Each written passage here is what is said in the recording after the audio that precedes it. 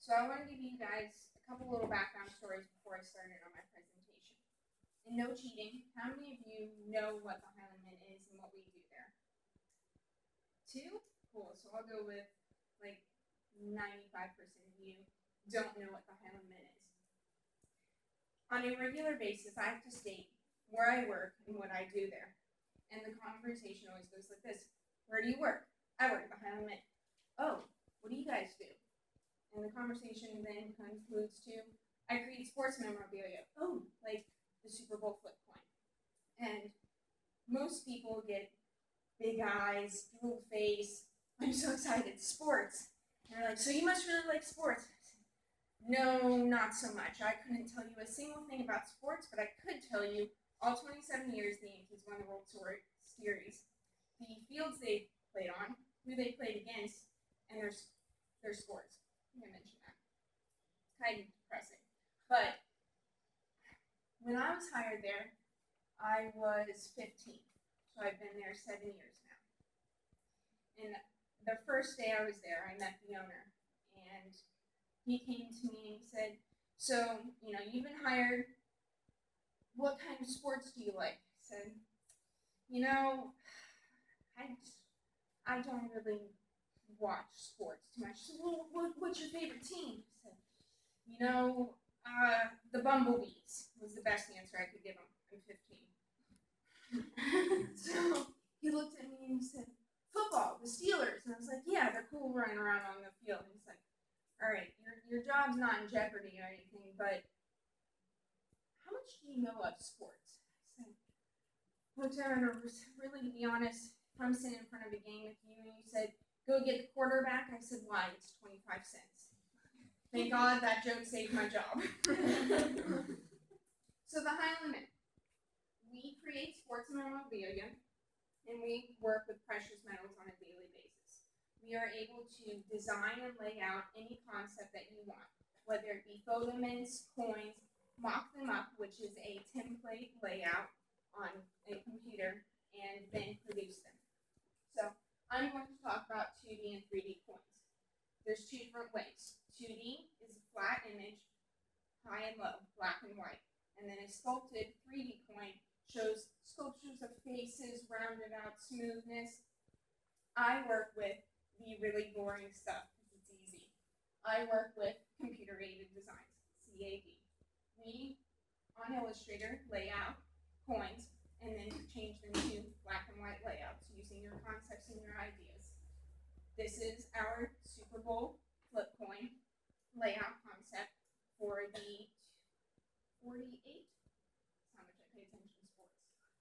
We then send that die, is what we call it, to a source outside of the Highland Mint where they do a copper etching with acid and send us back this copper plate. Switching topics, 3D coins. A sculptor sits there over a painstaking 9-inch sculpt and hand carves out each little design into clay. I know it's hard to see, but usually on average, depending on the complexity, it can take a couple of days, a couple of weeks.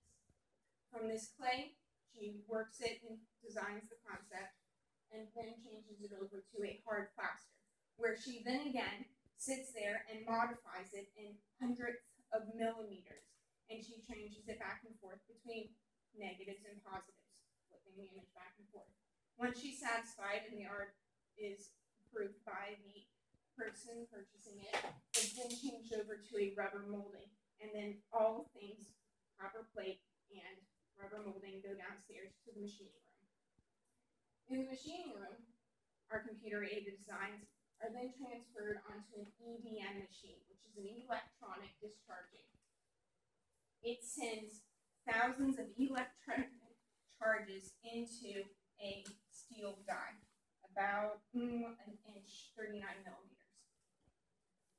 And we create a die. This takes on average 12 hours depending on the complexity.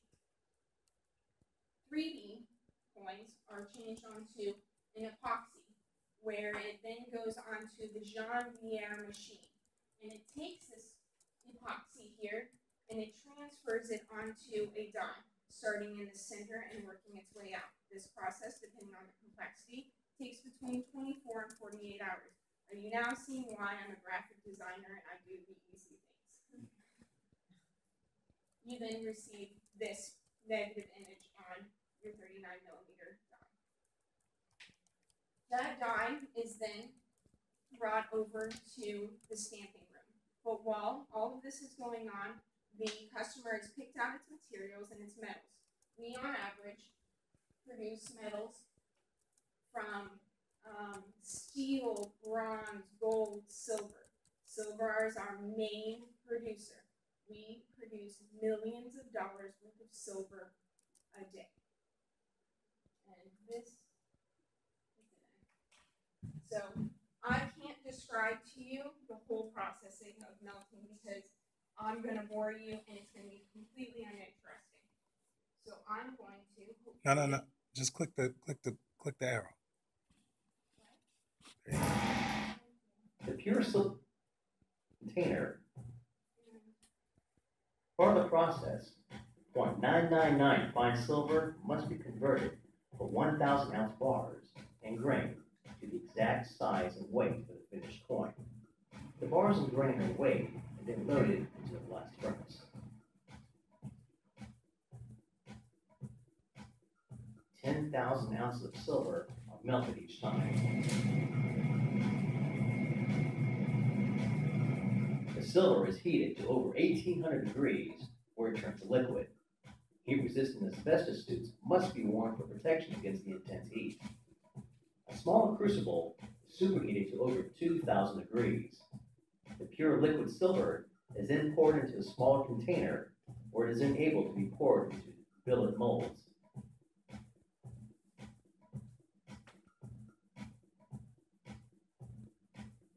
The silver rapidly cools and hardens.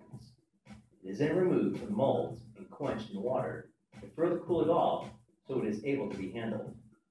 The silver is constantly being weighed and inspected throughout the process. So that's our process in melting silver. Two things that were mentioned are the billets and the crucible. The crucible is the lit up container that holds the hot silver, and your billets are what we use to then go into the extruding room. From the extruding room, we have to heat up the silver to 1,000 degrees, and it is pushed through and then placed into this machine, which really extruding, really just simplified, is Plato's for silver, where you get long silver strips and they are then brought into another room.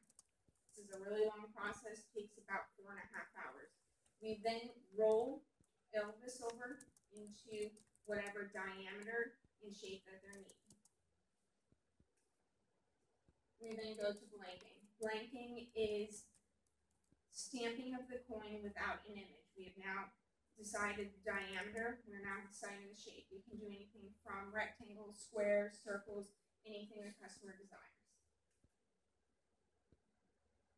These are our different finishes. We have gold, we have two-tone, which is the one in the center. We have steel, antique, and bronze.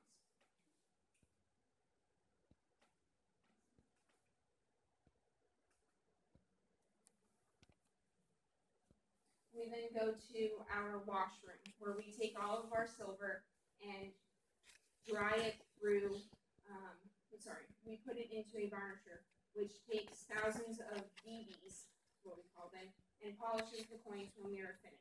We then take out all of the metals and transfer them into a drying machine with hot air that blows them dry. From there, we finally get to go to the striping, the really cool part. Each one is taken, two dies, where they are placed one on top of each other in a collar, which just holds them securely in place, and they are pressed down until you get your image. Depending on the proof, the cleanness of each image, we may strike them 1 to 3 times.